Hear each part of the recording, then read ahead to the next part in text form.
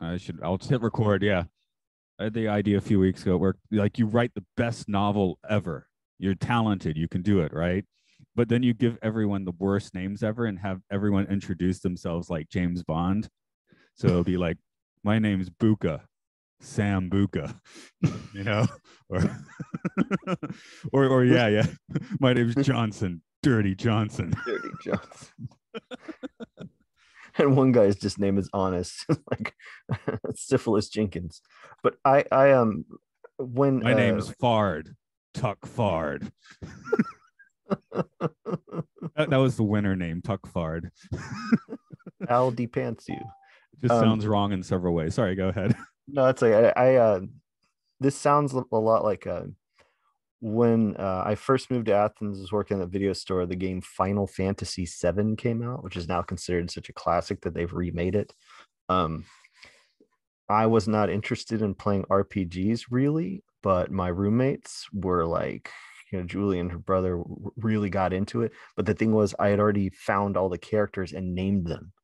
So they had to then play the rest of Final Fantasy VII with names like, I don't even remember what they were, Big Pussy and all this other stuff, or Fat Pussy, I think it was one. So as they were discussing the game, as time went on, they would just say these names as a matter of course, having long since gotten over how filthy they all were. Yeah, sure, why not? That's just cop talk, man. Yeah, no, one of them, I think his name was just fucking A. Why not? Right? Fuck a B. It has more holes. Sorry, I'm turning off my TV. I was going to watch the last few minutes of the episode again, but then I realized I'd put in the next disc because I was watching the next episode. So I was like, screw it. I'll just go by the last viewing. I took them kitty nap at the last second last night. Oops. But it was like the third time I saw it, so it's probably fine. Hoo-yah! Let me see. Got my notes there. Okay. I guess we'll do this.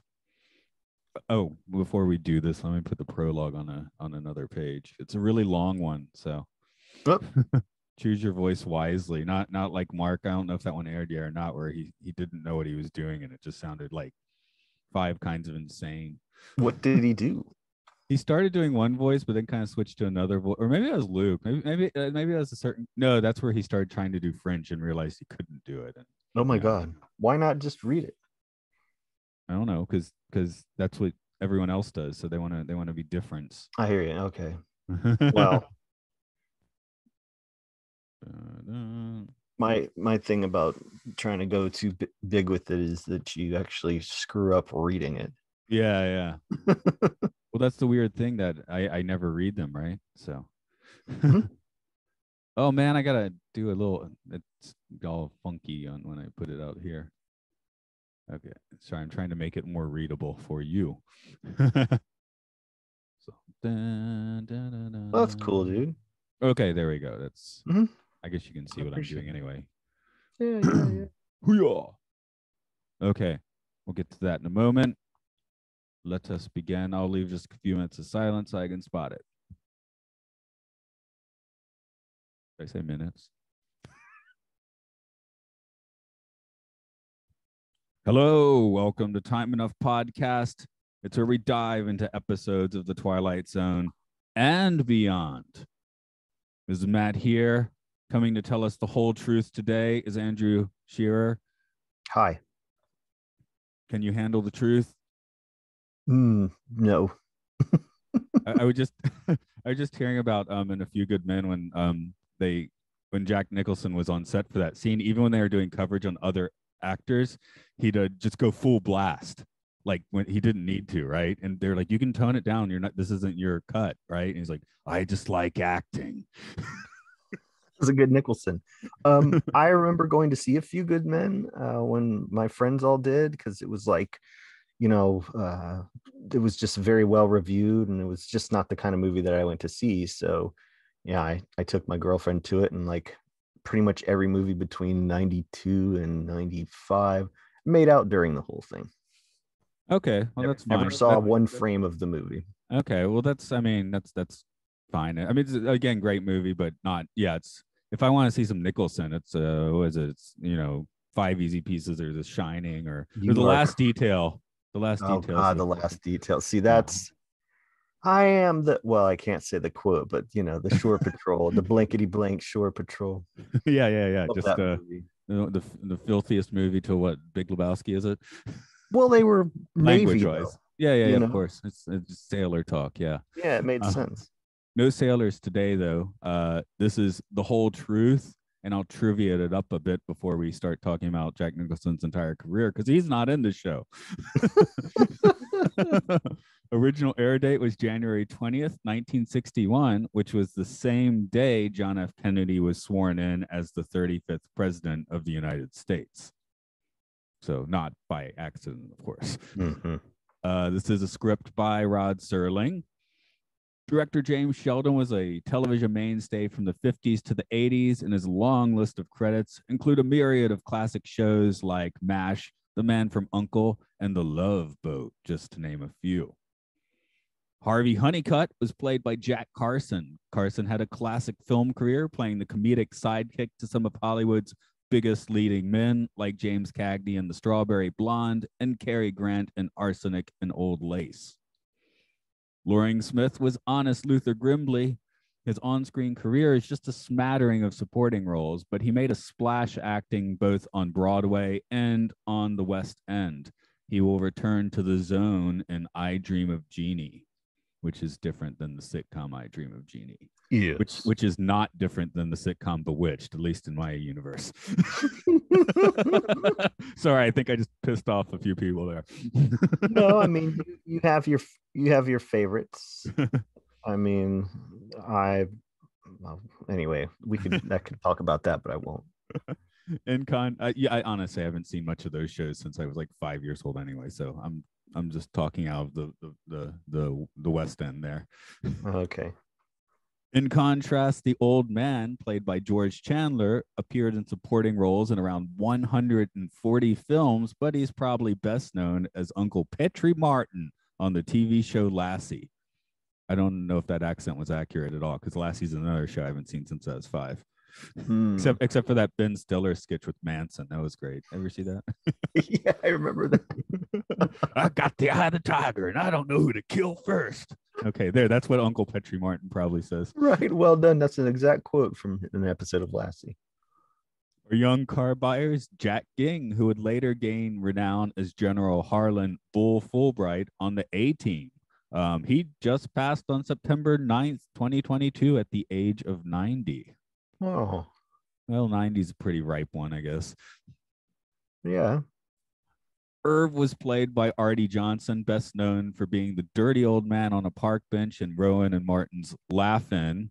I guess since I mentioned the last guy died at the age of 90, so did he, but that was in 2019, so it's not quite as just last month as no, but I knew it was recent though, or fairly recently. Yeah. Okay. I guess you go old school with the prologues, don't you? Well, no, you did a weird one once. You gave me a bizarre one at one point in time, but like I said, this is kind of a long one, so you might want to, be ready for the haul. Go ahead. Well, yeah, we'll do some. I like to do Serling by drawing my teeth out on the top. All right, here we go. This, as the banner already has proclaimed, is Mr. Harvey Honeycutt, an expert on commerce and con jobs, a brash, bright, and larceny-loaded wheeler and dealer who, when the good Lord passed out a conscience, must have gone for a beer and missed out. And these are a couple of other characters in our story. A little old man in a Model A car, but not just any old man, and not just any Model A. There's something very special about the both of them. As a matter of fact, in just a few moments, they'll give Harvey Honeycutt something that he's never experienced before. Though the good offices of a little magic, they will unload on Mr. Honeycutt the absolute necessity to tell the truth. Exactly where they come from is conjecture, but as to where they're heading for, this we know, because all of them, and you, are on the threshold of the trade, Joe. You could also like smoke a pack of Chesterfields, and then you won't have to dry the teeth on your own. That little island full of gay romance. I've never really smoked, but the song Dark Alley I did, which is in the movie Psycho Vixens in the bar scene. Mm-hmm. I I'd smoked like a pack of cigarettes before doing the vocal just so I could be as Tom Waits as possible. A pack. Not really, probably two, but Okay.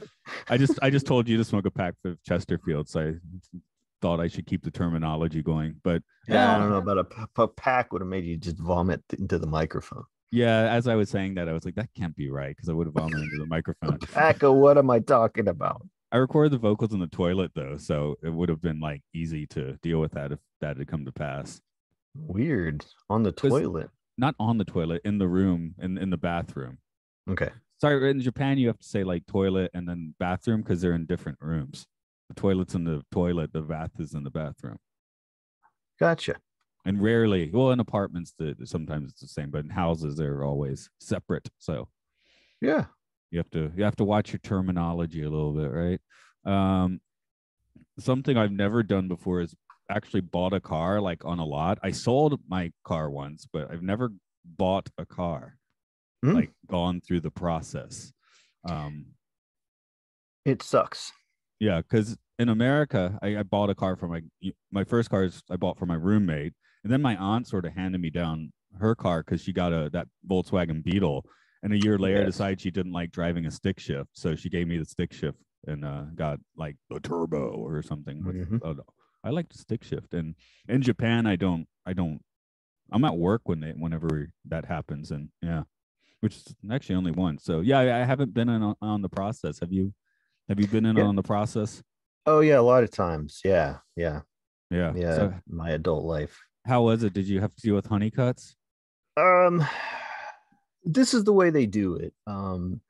They give you a nice version of honeycut when they're trying to sell you the car. Then once they sell you the car, they give you like the devil to work out the details. Yeah, that's sort of like thing. they put all the nice guys on the sales floor and all the like just sycophants on the in the actual like rooms to do the paperwork. They're just the worst people. I was thinking the closest I got to this, and I'll preface the story a little bit. When I was a kid, my mom, as you probably know, is kind of ultra thrifty. So when we'd go places like Disney World or even like Colonial Williamsburg, she'd always do the thing where you get the free tickets and you have to listen to someone's timeshare pitch. I've done this too. Right. So when I was like about 25 or something, when my wife and I did our delayed honeymoon at Disney World or whatever, I was like, oh, well, that worked out well. Because as a kid, you're just like, oh, I was just like bored for an hour. I read a book, that sort of thing. But sure. Yeah. But in this case, I actually had to deal with them. And yeah, that sucked. Yeah, I can remember my experience with that was that like when you say no to one person, they send in another like pushier person. And then that person tries to guilt trip you. Yeah, and then that person, then finally, as you're actually in your car and successfully leaving, there's a guy in the back seat that pops up with a bomb strapped to his chest. Yeah. If you don't buy this timeshare, I'm gonna blow this up. This whole thing of everybody's dying today. If you don't buy the timeshare, nobody's getting the timeshare. That's right. So yeah, I'm in a coffin. That's what you'll get. Anyway, yeah, my wife's edict after that was we're not doing that again. No. We're just going to buy the tickets. Sure, yeah, that was a one and done for us as well. Yeah. So but man, my parents like went through that crap at least like 5 times or something. I don't know what was up with that. Nerves of steel. I guess so. Yeah. So yeah, I'm not a wheeler dealer. I couldn't like, I couldn't sell money probably. So like that I'm giving away. No, I can't say I've ever been in a position where I had to hawk things, as in have to, for my job. Yeah.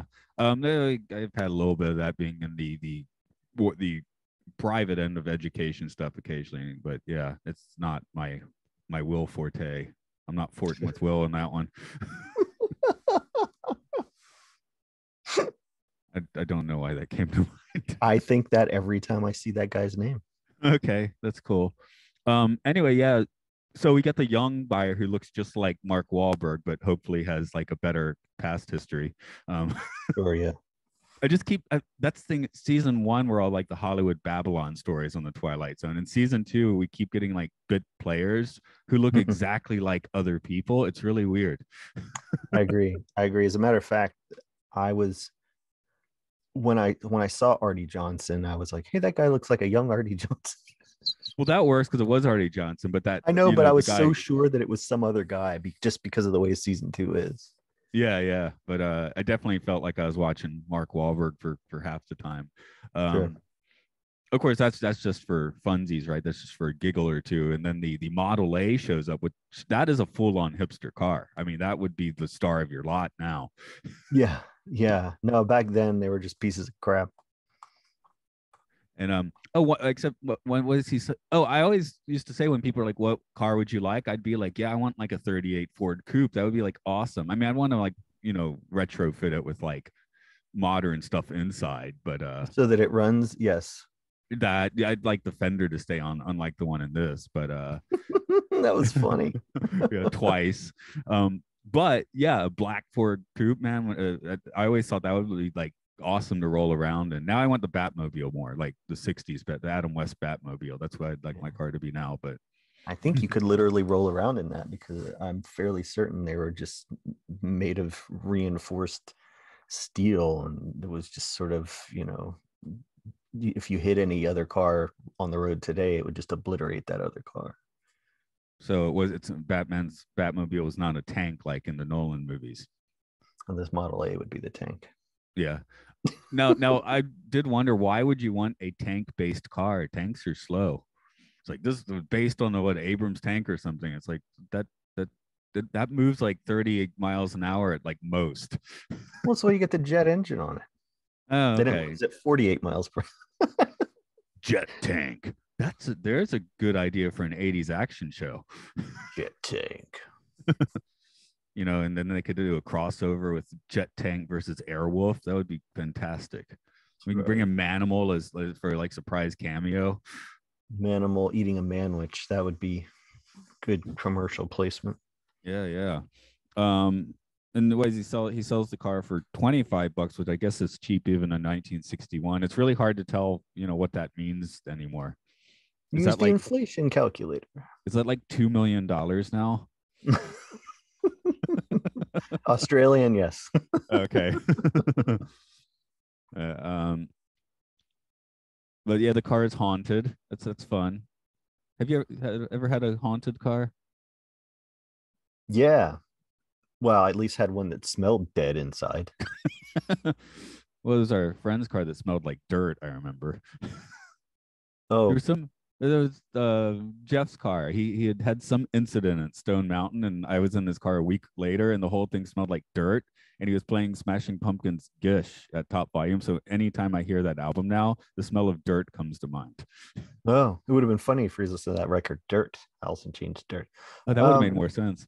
Yeah, I once rode around. I had a friend of mine's father picked us up from the mall, and that car was basically a Flintstone. Like, you look down at the floorboard in the back and you saw the street. Oh, right. That's cool.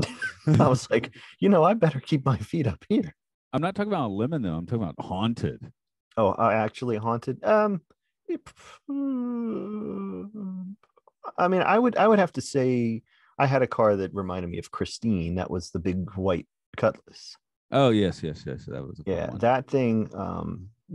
I would say it actively tried to sever my legs on many occasions. Do you still have your legs? Legs cut off. Legs cut off. Yeah, man. Going well so far. There you go. Visiting my aunt, my grandparents in Delaware back in the '90s. It might still be there. I remember driving past on Route 1 or something. I don't know if that's the right route, but there was some was it like an art installation where someone had taken a car and like put like, this guy sold me this car and it's a lemon, and then there was like a little sculpture of a lemon and stuff, and it was just like this bizarre art installation of some guy that was pissed off about the car he bought. I mean, when life gives you a lemon. You make a weird art installation. You make a weird art installation. So yeah, that certainly came to mind. Um, Now, of course, I sometimes we say you see we know the twist because it's a really famous Twilight Zone episode, or you can totally see it coming. I would argue 22 in a few weeks, great episode, but you can see that twist coming, forever, right? Yeah, yeah. So this one, I don't think you could ever really No, guess this twist. no. This was a very. I mean, I don't even know if I could. I would describe it as a shock ending, not in like the traditional sense, or even in the Twilight Zone sense, but in the sense that it was one of the rare instances where they made a joke out of an actual living political figure. Right. And that's why I put in my trivia, this came out on Inauguration Day. So it was like very much targeted at the end. Call Jack Kennedy and tell him Khrushchev's going to tell him the truth about everything, My God, yeah, that was it was wild. And you tend to, and I don't know if it's super clear in some of the other episodes, because Serling rarely was able to be like as political, especially by season 2, where they found out that kids really loved the show, and so he was rarely ever was writing for adults, even though it was on late enough to where it was definitely an adult show. But yeah, he was just tried to avoid controversy kind of at every turn. Yeah, I mean, this was politics in very large strokes. I mean, it's not like anyone's going to be what he's dissing Khrushchev. I mean, well, Serling was anti-communist. I mean, he was definitely, his progressive stuff that we've talked about in the past. I don't think covered absolutely everything, because he was a real like pro-America, and he's a war veteran, and he very anti-communist, which was in line with a lot of the popular opinion of the time. But if you like were to do this episode today and replace it with call Trump and tell him Kim Jong's going to tell him the truth, that wouldn't wear very well. Or call Biden and tell him Putin's going to tell him the truth. Now it wouldn't on Inauguration Day. That I feel like that wouldn't really. People would be like looking at their screen sideways, like what? Yeah, no, true. And so, but it is, yeah, it's a, yeah, I hadn't seen this one in a while, and because it's only the only times I watch it are when I'm going through and the entire run on my discs, which I don't do like yearly or anything. So I was like, whoa. So what keeps you away from this one out of curiosity? I watched this about 3 times before the podcast, but it's not one I'd seen or remembered seeing before. I think that's the thing. It's not one you tend to remember. Is it because it's comedic? Is it because it's on video? That's one thing that's been coming up with the 6 video episodes. It's like, this is the first one where like maybe the video fits because it makes it look like a weird used car commercial. I mean, that's one way to think about it. Another way to think about it is the video format really sort of told on them, as far as it being like, I think they're okay with the stuff that's all interior sets, like the ones that are in a house, but I don't think it served it very well in terms of, this episode largely takes place outdoors. Yeah, this one basically felt like a stage play.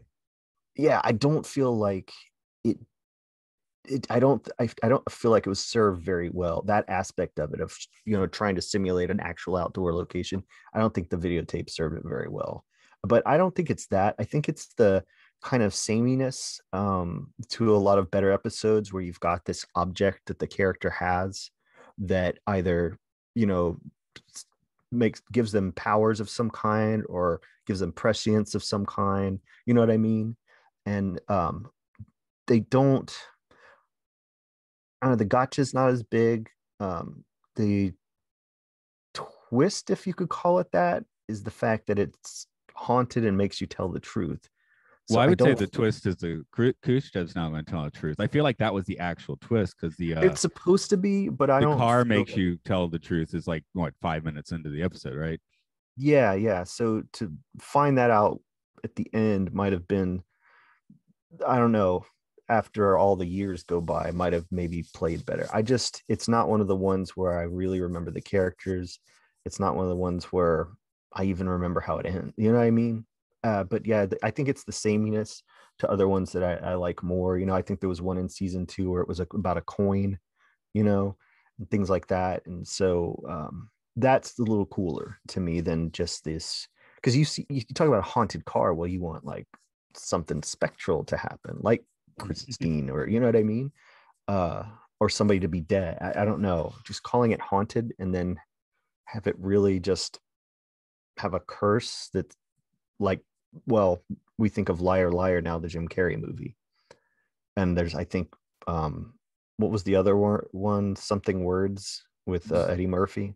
Something like that. Although one that came to mind for me, especially because he is starting to talk to honest, what's his name, Grimly, uh like kind of a being there vibe, because Peter Sellers is Yeah, just so in that movie, he's just so like basically he's he's so Peter Sellers that he can't do anything but tell the truth in simple metaphors, which plays to yeah. the politicians like mad, you know? Yeah, no, it's true. And you know, this may well have been you know, a vehicle for Serling to make his commentary as much as he was kind of allowed or felt free to do. You I know mean, what I because mean? episode turnover rate, yeah, they probably would have been, yeah, they would have filmed this, shot this like right after the election. Oh, and now let's schedule it for inauguration day because that's our normal air date. So, Yeah, no, and in that regard, I mean, in the ways that we've talked about, I think it's not one of Serling's stronger scripts yeah, it because certainly has a little more of a ham-fisted vibe. Though I really do like the shyster dialogue. That's is that term okay now? no, it I yeah, because you're saying I never. shyster, you're not saying, you know, Okay, one of yeah, the yeah. other things, but that's funny. Like the stuff he's saying is funny. Like, and it's funny to hear an actor who, you know, you establish him as a, you know, a shade tree salesman or whatever. They do I it love very your face, well man. before then turning him around. I want to do that more So like the dude though. I love your face, man. you have to say so many curse words. So But no, it's that's all well and good, but it just to me, I don't know. I don't even think it's the videotape for me because some of the videotape episodes, I forget I'm watching the videotape, you know. But with yeah, this one, it never feels naturally outdoors I've like said the. it on another episode or two. Like they could have like targeted which ones they did on video a little better. Yes. And I'm actually curious what you think because I felt the last one you did with me, Eye of the Beholder, great on film. Don't want it on videotape. I'm like that one would have made sense on videotape, Mhm. Yeah. and Yeah. also No, would have obscured the effects. Nervous Man in a $4 room was already cost saving because it's two actors on one set, so yeah. Yeah. that one could Yeah. be videotape. Why not? You know. Mhm. But then Yeah. they got Anyone that's it's supposed to be stagey anyway, anything that's mostly interiors, videotape fine. But when you're dealing with stuff taking place outside, imagine some of the ones where it has iconic outdoor scenes that just on videotape would just, you well, know, Night of the Meek is mostly city streets, and it's like, this doesn't quite look right. no. Lateness of the hour, I guess, is like it's all indoors and Mhm. such. But I was like, man, it would have a better like gothic feel if it was on film. So, No, that one is one of the ones I really like and has some real punch. And yeah, I think I think the as a, you know, for the legacy, I think it's sort of been betrayed by that videotape. and then I've just recorded the 22 episode. That one kind of works because it's that hazy, dreamy feeling. And it's mostly indoors, so I guess Mhm. you could argue that one actually is the best fit for where it is. Yeah, because the whole truth comes out just feeling like it would have felt a whole lot less cheap on film, for like you're saying, you know. Yeah, and so no, I don't like avoid it like maybe because of that. You know, if anything, I'm always like, oh right, this one was tape, and it's obvious which ones are tape. But yeah, it's more of just like there's other ones with where there's an object that gives somebody some the powers or prescience that I prefer to this one. Oh, the other one is that I thought really was good on this episode was when his assistant shows up with the new sales signs posters. Oh. Those are not ready to go. No, see, that's funny, and I know that this was, I think, mostly written for humor for the audience, but Serling is trying to get his licks in there, with in which way he can, and nothing more obvious than the fact that the shock we were talking about, which is that he actually names Khrushchev in the show, has him as a character. That said, when the assistant realizes he's never getting a raise and sucker punches Honeycutt, it's like the worst, slowest sucker punch ever. Yeah, it's a little laughable. And it's not a Twilight Zone thing, because I think it was in the last flight we got a fantastic sucker punch. So yeah, no, it's not like they couldn't do it.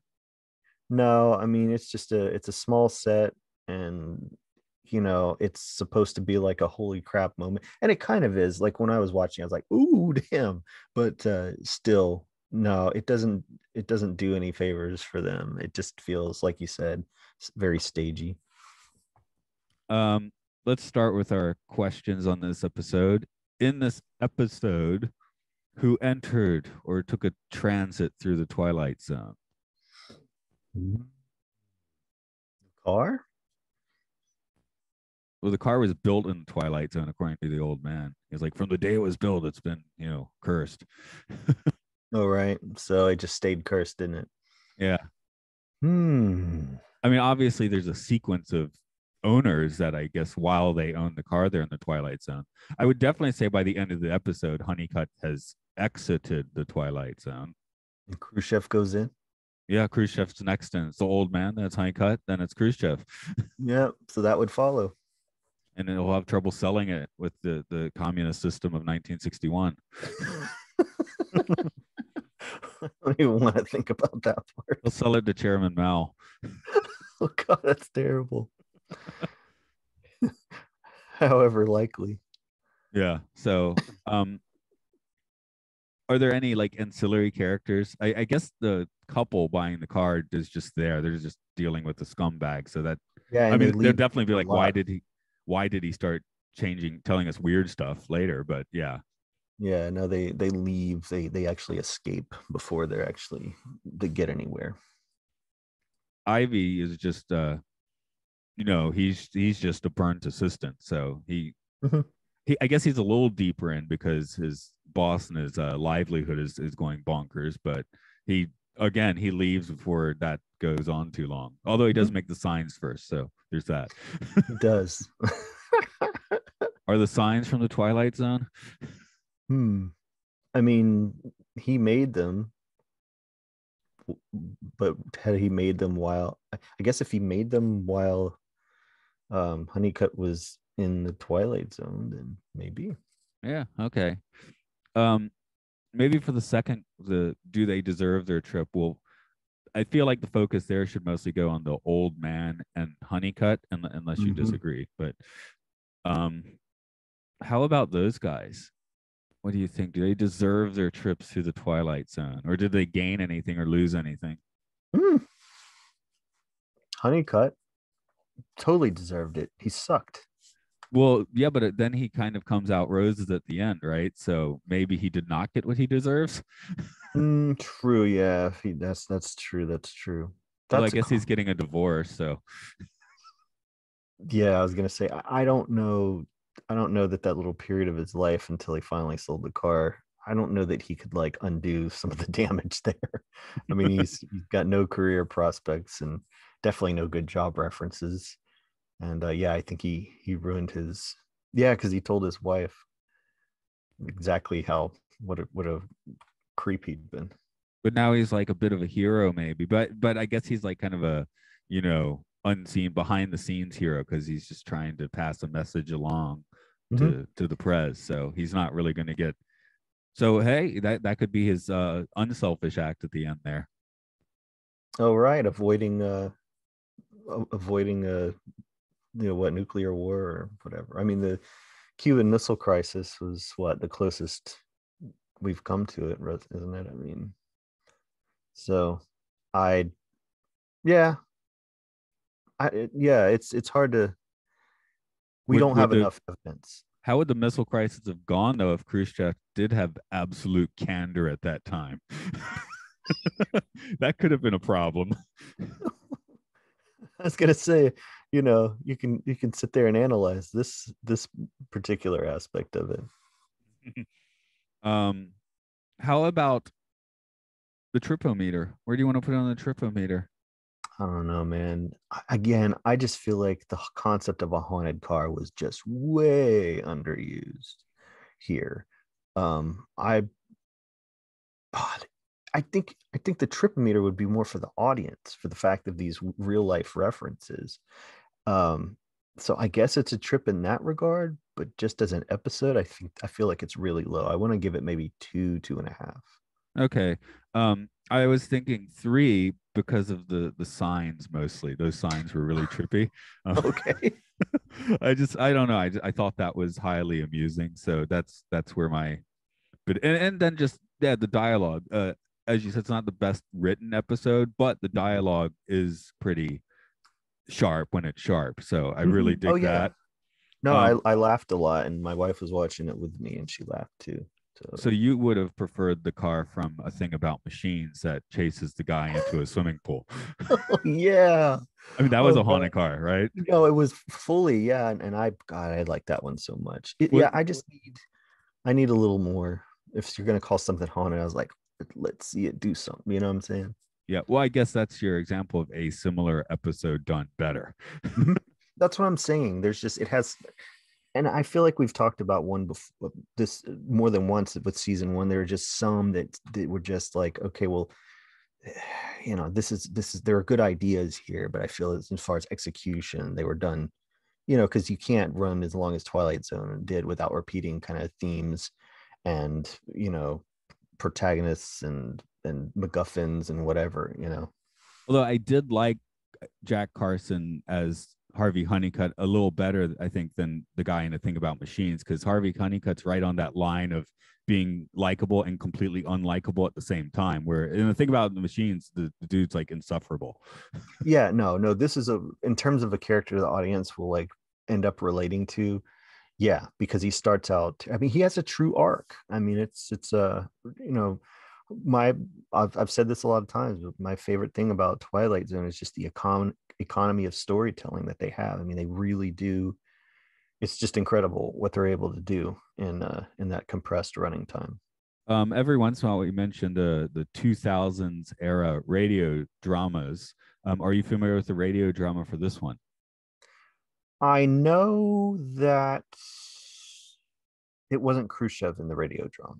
Oh no, they changed it to like someone from the Middle East. But the main point is in your wheelhouse, the star performer in that one is Henry Rollins. So doing I guess he's doing the Honeycutt role. Sweet. So I just I thought had that no idea. Yeah, no, that's awesome. I saw that watching it and it shows the special features and it's like radio drama starring Henry Rollins, which I didn't have time to listen to, but I was like, oh, that I probably will because I just want to see how that plays. That's got to be Mm. wild. Yeah, well, Henry was always like part stand-up comedian, sometimes completely stand-up comedian, depending on what you saw him do. Well, my main thing with him was those 3 good songs on was it The End of Silence or whatever, and otherwise I was just listening to all his spoken word cassette tapes in my car. I didn't really listen to the music. No, I've seen the band or saw the band because he doesn't even play music anymore. But I saw him just by himself talking way more times than I ever saw the band. It eventually became what I was more interested in. And I couldn't even tell you what the band was up to at a point. Do you have any other big points on this episode? No, not really. I mean, again, it's not one of the ones that I would consider a favorite. I think um, there are ones that I like a lot better that do kind of similar things, not just in season 2, but maybe in even season 1 and beyond. But I would definitely read more about it from a historian's perspective. Right. Okay. Yeah. I mean, it's certainly ripe for, like you said, it's one you'll watch when you're doing a rewatch of the show. But if you're cherry It's picking, not a it might not stick out so much. No, and I don't even remember it being part of the marathons.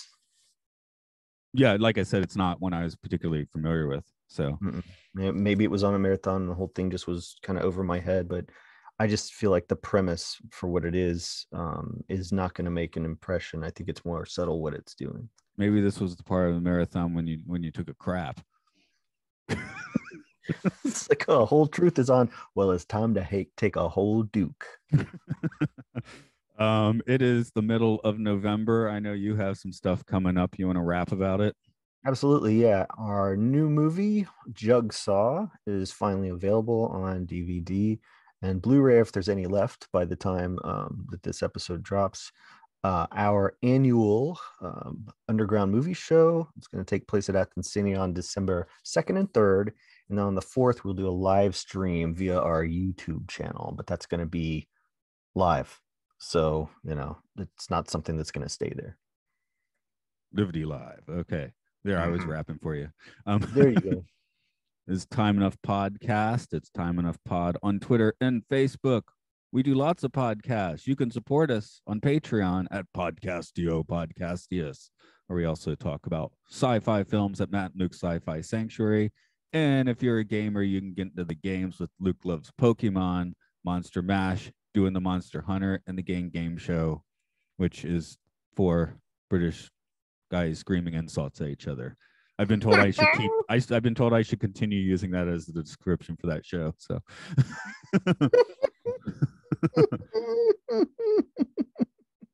Great.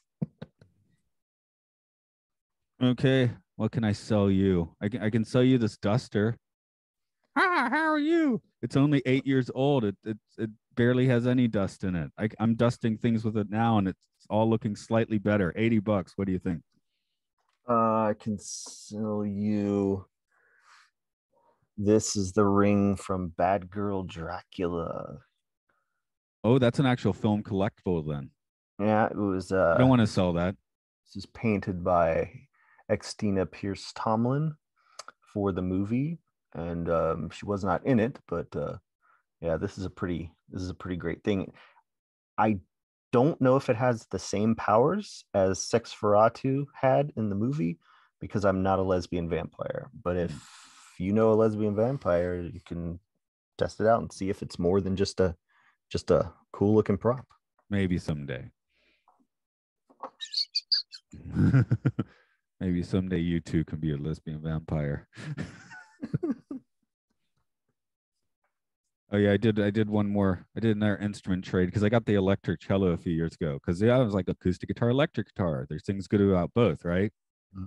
There's nothing better about electric cello than a real one. So I traded the electric one, and got another toy to play with. Hold on, that's my midlife crisis, collecting guitars. Is that what's going on?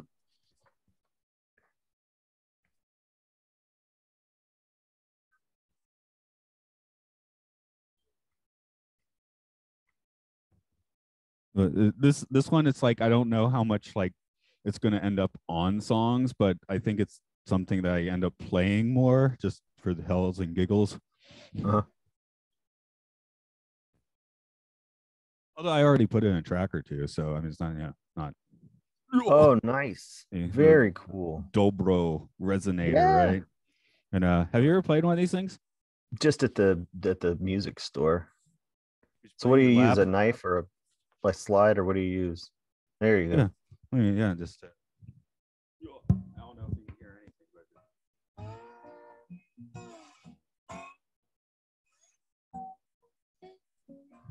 I don't know if that came through or not, but no, I heard it. It sounds great. Fun as shit. And then you can, if you play it like this and put it on your pinky, you can kind of do the Delta blues sort of thing, like. So that's kind of Yeah. Now, is it? Do you have to use an open tuning for that? I mean, you could tune it regularly if you want, but yeah, you don't want to tune it open. I wanted to go bluegrass open C, but I broke like 4 E strings trying to do that. So I was like, okay, so I've settled on open E for my tuning. I was going to say open E would be what my guess would be. But it sounded really good in open C because these 3 strings mirror these 3 strings when you tune it that way, which makes it, you can get these really cool patterns, but then you also end up buying like Yeah, you're just snapping strings like a madman. So I got did I send you a picture of it? I got an electronic drum kit for oh $50. yeah, you did. How is the sound on that? It's awesome. Like I practice I over the years I've practiced drumming to R&B, hip hop and dance music and not rock and roll, which is why I can't play faster. But like I actually the settings on it have like the TR, I don't know if it's 808 or 909, but it sounds enough like it to where I could play on with to Straight Outta Compton or something like that. I know when I had the Roland one several years ago, I usually left on the jazz setting. Like The 90% jazz of the setting song. is great.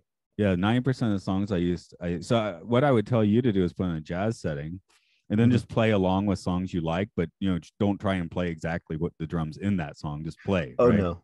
No, that's the way I do anyway, because I have a little more of kind of a swing that's kind of around Okay. and a drum machine doesn't swing. So So honestly, I would say do some of that and then send me those.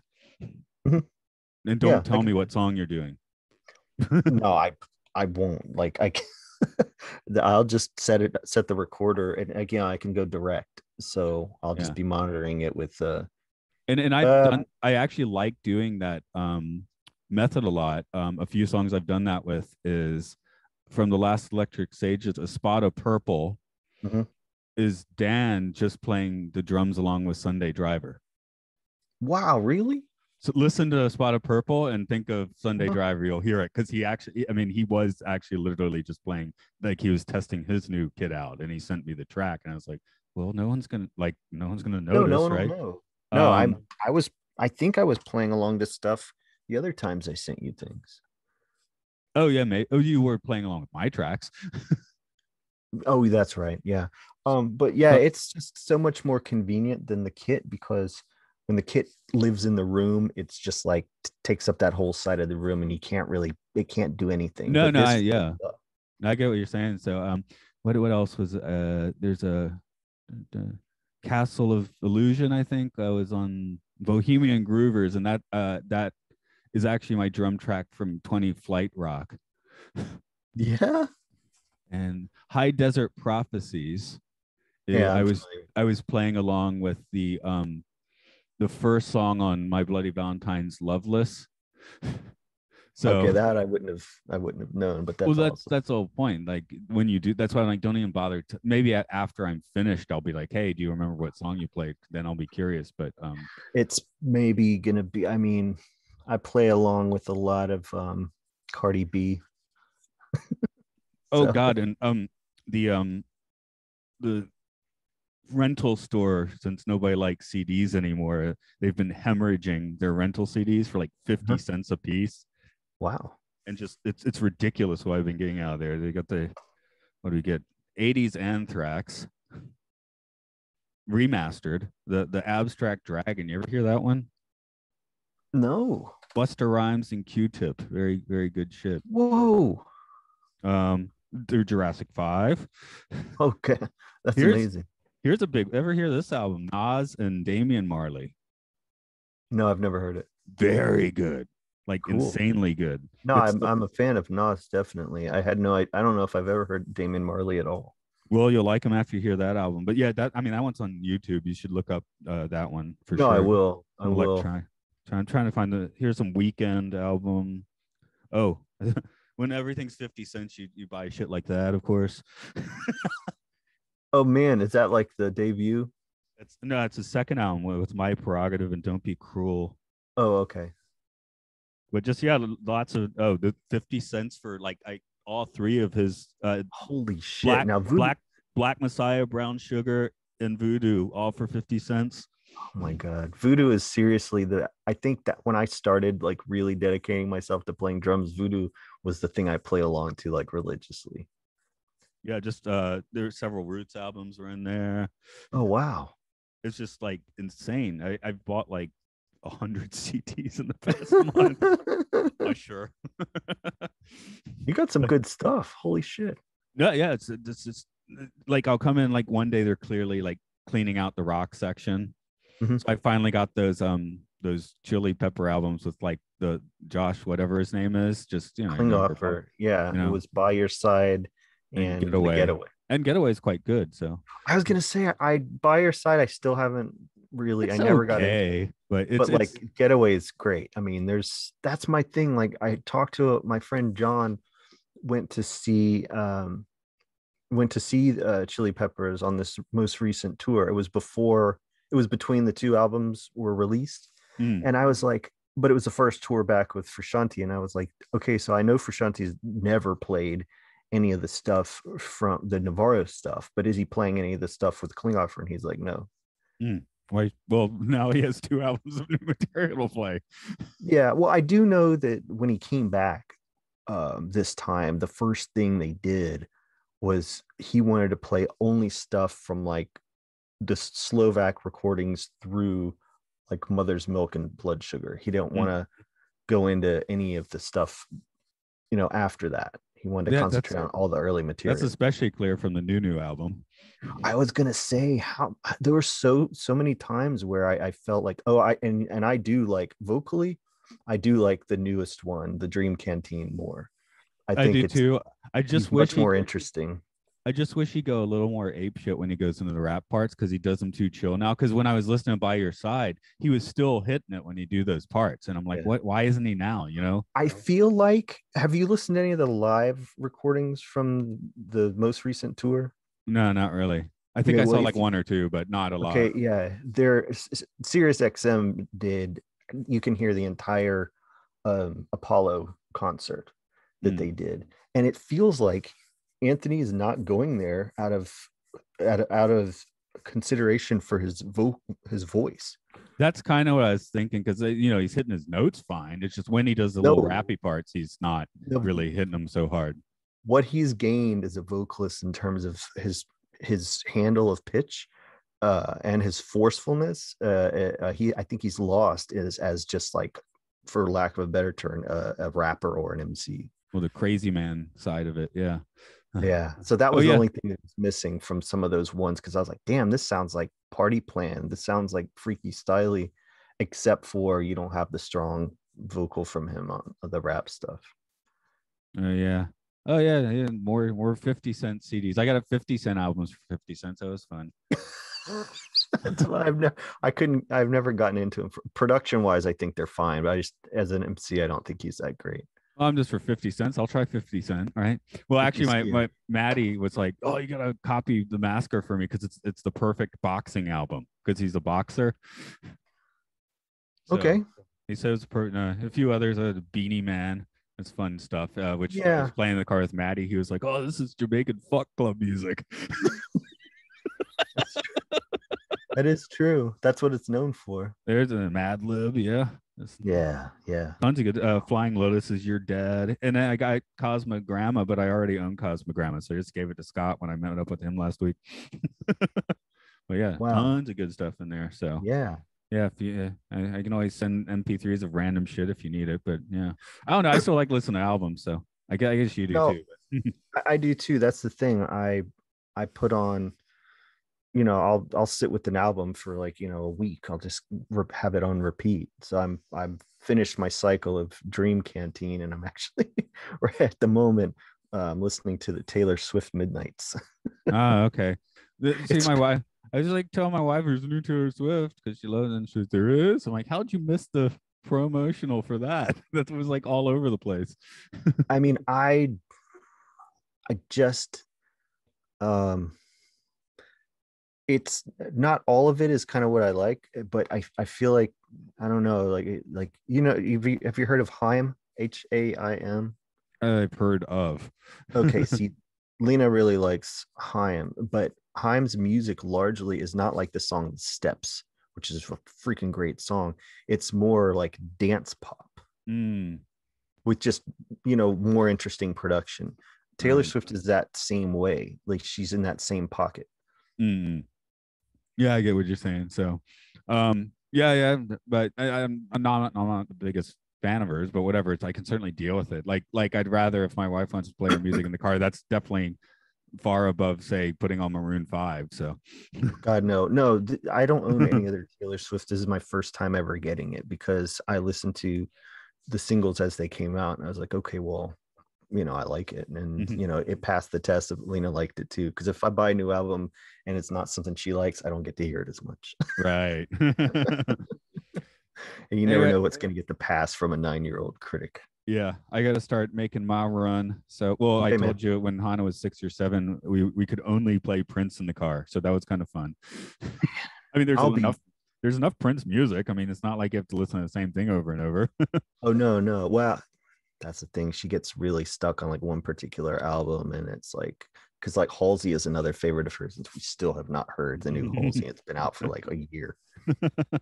Okay, I'll catch you later. See you, man. Word up. Bye-bye.